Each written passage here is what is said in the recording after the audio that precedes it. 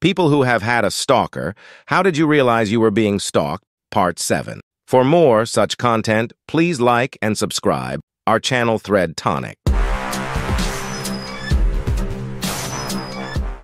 Account 1. Was at work. New guy. A few months and a girl took a liking to me when I had helped her with something. She seemed cool, so I thought it would be cool to make friends with her since I was newer around there. We only hung out in group settings, so there was no, questionable 1.1 things going on. One night she kissed me, and I kind of just told her that I do like hanging out with her and just need some time to think about things before considering moving forward, 'cause I just wasn't expecting that. She looked angry rather than sad, but didn't make a scene. Flash forward to the next day at work, and she seemed back to normal. No anger or weirdness, so it was all good. Then after work, we're all walking out as a group, and I'm talking to her about how I have a new manager, and she blurts out that they are childhood best friends and that she'll put in a good word for me. That night, the weird threatening texts begin about how she's gonna ruin my career if I don't give us a chance, and 20-year-old me was stupid enough to not go right to HR. I didn't really plan to give us a chance, but felt unsafe detaching from the friend group. 2 days go by and I find out she's telling everyone that we are together, and everyone was all for it without ever really confirming with me. And I started feeling super trapped. For days, she was texting me about how I'll be taking her away for the weekend and make our first date such a big thing. That is until about 4 days after that, I'm in a meeting with my boss and he goes, "Who's that girl that keeps skulking around by your cubicle?" And I'm like, "What do you mean?" And he points out the window area, and there she is, watching my cubicle. Me instantly realizing he has no clue who she is, I hand him my phone and go, "Apparently not your childhood best friend." After all, he reads the messages, walks over to her and chases her away, then walks me to HR. She was ordered to stay away from me while they investigated, and the next day she came in with bandages all over her face and spread a rumor that I did it. For a few days, everyone believed her, until someone mentioned the timelines didn't match up, because when she claimed I did it, I was working a security gig at a concert he went to. She was fired after that. Had a couple of years of fallout after that because, I'm a 6'1" male, so we don't get instantly believed in those scenarios, but I survived it. Account 2. Not that crazy of a story, but I had met a guy on Hinge that I talked to for about a week and a half. He was the first guy I'd ever met online, and he was nice, nerdy, shared a lot of interests. I just ended up getting a really bad feeling about him, and I ended up breaking it off. He tried to guilt me into staying with him, saying stuff like, "I was going to give up after you, and I already deleted the app." I stood firm, and for the next 2 weeks, he stalked me. He sent me a long poem-like message about how we just didn't meet at the right time or something. Then a day or two later, a note was left on my car at home, and occasionally I'd see his car in the neighborhood.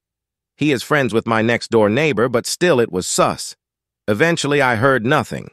Never saw his car, and I could move on with my life. Didn't use Hinge at all after that lol. Account 3. 5th and 6th grade. I lived 2 houses away from Donnie. He was in 9th grade and had a crush on me. It started when the house next to mine, Meth House, burned down, and the neighborhood kids started playing in the empty lot, usually freeze tag. Donnie would only tag me, wouldn't even try for anyone else, and if he couldn't tag me, he would cry saying his grandpa had just died. The kid would have had 1,000 grandpas, so to avoid his annoying crying, I let him tag me sometimes, but honestly, it made the game no fun. So we stopped inviting him around. His mom yelled at us for bullying him by excluding him. So we all stopped hanging out. Well, he just started knocking on my door every hour to see if we could come play yet. Sometimes my mom would say we had homework to finish, but most of the time, Mom made me go out and play with him because she felt bad for him. Then he started looking in my window, face pressed to the screen to see if I was home. I keep my curtains closed all the time now. Mom still made me go play with him. When he could no longer see in my windows, he started giving me little gifts. Rings for when we got married, rings to promise I would be his, heart-shaped candles, poems copied off the internet, heart tattoos and stickers. I'd try to deny them. I tried forgetting them in the empty lot only to find them left on our doorstep. Finally, another older kid, 8th grade, in the neighborhood got tired of Donnie's shit and asked me to bring him everything Donnie had ever given me. He called Donnie over and smashed everything with a hammer in front of him and told Donnie if he didn't leave me alone, he'd be next. Donnie cried and raged at me until he saw the hammer swung in his direction. Not even close enough to hit him, just enough to know this kid meant business.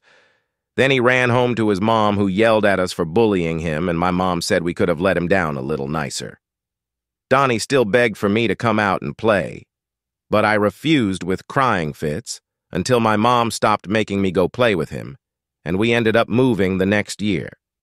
Account 4. I had a stalker in the 7th grade. He stated my address and described my parents. I sat next to him in science, and he had a habit of pissing me off. Whenever I told my mom that he would tell me something about myself I had never shared with him, she just told me he was just guessing. It got to be too much for me when he told me that he would kill my parents and my dog. I was scared shitless. This kid knew my address and what my parents looked like. He could actually kill them. Not legally, but still. We emailed my science teacher and asked her to move me to a different table. I was moved and never talked to him again. I was only 12 at the time, so you can imagine how scared I was. I met my best friends at the new table, though. Account 5. An ex. I ended our relationship after he started becoming controlling and abusive. I knew he was stalking me because I'd see him wherever I went. I'd stop at a drive-thru to get something to eat after work, and he'd be parked in the parking lot, watching the drive-thru line. I'd go to the mall, and he'd be sitting on a bench. I'd go to a movie with a friend, and when we left, he was sitting in the last row. I'd go to a restaurant with my mom, and he'd be at a table in the corner. This went on for a couple of years. After I met someone else, he started showing up where I lived, would drive by my apartment building, idle his car on the street outside my window. He'd follow people into the gate and be seen walking around the complex. It culminated when he got into my apartment and assaulted me. After that, I moved in with my now husband, and the stalking stopped. Years later, I found out that a close friend of mine had been having an affair with him and giving him information about my schedule and movements. That's how he knew where I'd be and when I'd be there, and also when I would be alone in my apartment. 6. In school, I was friends with his sister, who went to a different school and didn't live with him because he had issues. When he found out about me, he stalked her. He found out about my class schedule. Same year, different class.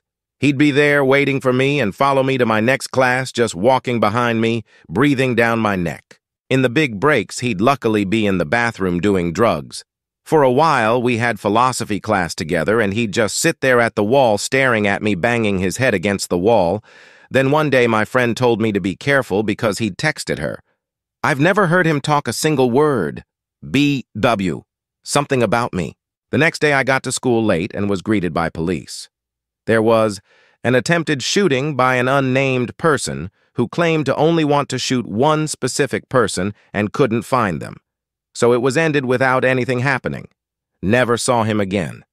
Though I did find out that he ended up in prison. He'd been on parole already, and that, yes, he meant me. Fun times. Account 7. When I was 14, I met a guy on MySpace, as one does, who was 21 already. Gross, I know. We exchanged phone numbers and talked for a few days before he threw a fit because I told him that I smoked occasionally and called me a burnout and a loser, blah blah. Then, hours later, sent some unwanted, unsolicited nudies, and I had to tell him to put that shit away and that I wasn't interested in talking anymore because he made me uncomfortable. We talked for 3.4 days, tops. He continued reaching out, even after I mentioned that he could go to prison for what he sent me, and blocked him on everything. For years, he made fake profiles to contact me, wrote me an email that said he tried every combination of my name, Yahoo, Hotmail, Gmail, etc., hoping one of them would belong to me. The scariest incident occurred when I was having lunch with a friend in my city, about an hour from where he told me he lived years earlier, and I got a text from an unknown number with a picture of the restaurant I was at. That said, was in the area and am thinking about getting lunch here. Care to join me? I searched the number, and it was registered in his mom's name. I have never been so creeped out. Thankfully, I think he's moved on. Though, I did get a message request from an account that was consistent with his other fake accounts on Instagram last summer, and I'm 25 now. 8. This girl accused me of sexually harassing her after I inquired about her crush. Then the next day and several times over the next few months, she sent cops to my dorm room to search for various things like guns and stuff. You know, normal college stuff. Then came the rape accusations. They were actually about my boyfriend being raped. He showed up and denied it, of course. Finally, she tried getting a restraining order because she kept seeing me around 99-acre campus that we both live in. In it, she said I kept trying to contact her when I never did. It's been about 2 years now, and she spread the story and I got a death threat at one point in the middle of Zoom. I know it sounds like there must be more to it, like I egged her on or something, but no, she's fucking obsessed with me. Recently, she and her friends take over the small Discord server we have for the school. I'm autistic, so I don't talk much to people, and the Discord server was only like 5 people who would talk, and when she showed up with other people, I admittedly did piss them off for various reasons for which I'd like to apologize. Half the server became her and her friends. She just couldn't let me have it this small respite. She's obsessed with me and I can't do anything about it. Count 9. 18-year-old trans. Guy here. When I first started transitioning, I was 15. There weren't many queer people in my school. I didn't really care too much about it because I was comfortable with myself. But there was this boy in my year level who had never met a trans person before and slowly became obsessed with me. He would leave anonymous notes saying, "Your brain intrigues me," and "I want to take photos of your body before and after surgeries." It was really weird. Anyways, he started following me home and calling me his Ken, Barbie, because I would always explain being trans for me as someone had put a Ken head on a Barbie body, which really started to make me uncomfortable. Not long after I received his 50th note, I was home alone, and he showed up at my front door with a ring and a bunch naked photos of me getting changed in my room. He said to me that he was devoted to me and wanted me to be his forever. I ended up calling the police, and I haven't seen him since.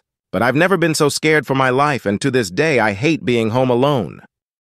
Account 10. Some dude used to stalk me thinking I didn't know. One day I decided to take a shortcut.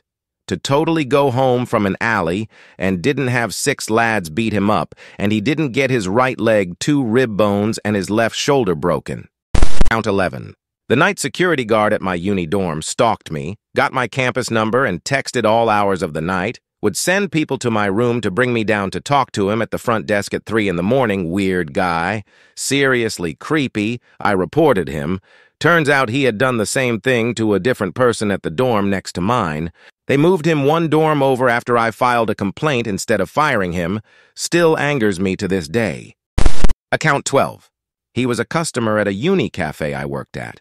He would follow me around all the time, wait for me outside classes, linger behind me at the bus stop. Despite my obvious discomfort with it, all my work friends were worried and helped me make complaints to the uni.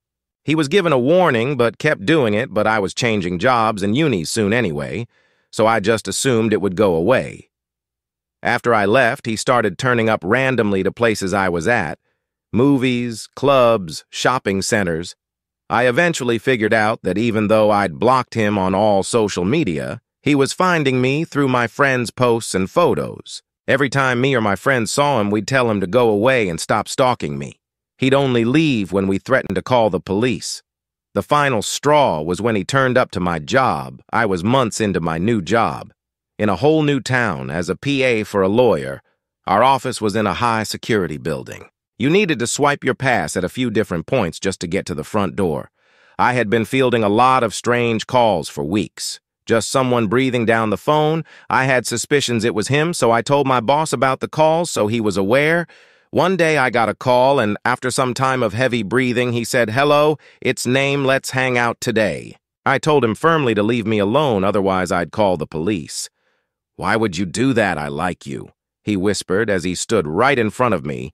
He had managed to trick one of the other lawyers to let him up by saying he knew me. I instinctively yelled, "What are you doing here?" and my boss heard and guessed what was going on and ran to my aid. Pushing the guy out of the office, I was in shock and crying and filed a police report that day. The following day, I received another call at my office. It was the guy's mom. She told me that she was so sorry about what had happened, and that I wasn't the first girl he had done this to. She said they were getting him help and taking away his phone and car, and she would ensure he would never contact me again. And I never did hear from him again. But I couldn't walk anywhere alone for a fair few months after that. Account 13. I was stalked by an ex for 18 months. I don't remember the exact moment that I attached the word stalked to what was happening, but it was probably a few months in. Right from when we broke up, he was sending me upwards of 100 texts or emails a day, showing up at my house at any hours of the day and night and just staring in the windows or throwing things to get attention. When I didn't answer my personal mobile, he would call my work phone to figure out if I was in the office or not. I ended up agreeing with my boss that I didn't need to answer any calls from external numbers on my work phone. He was using different phones within his office to get me to pick up because I wouldn't recognize the numbers. He then took to calling the reception and pretending to be customers or delivery companies, asking if I was at my desk.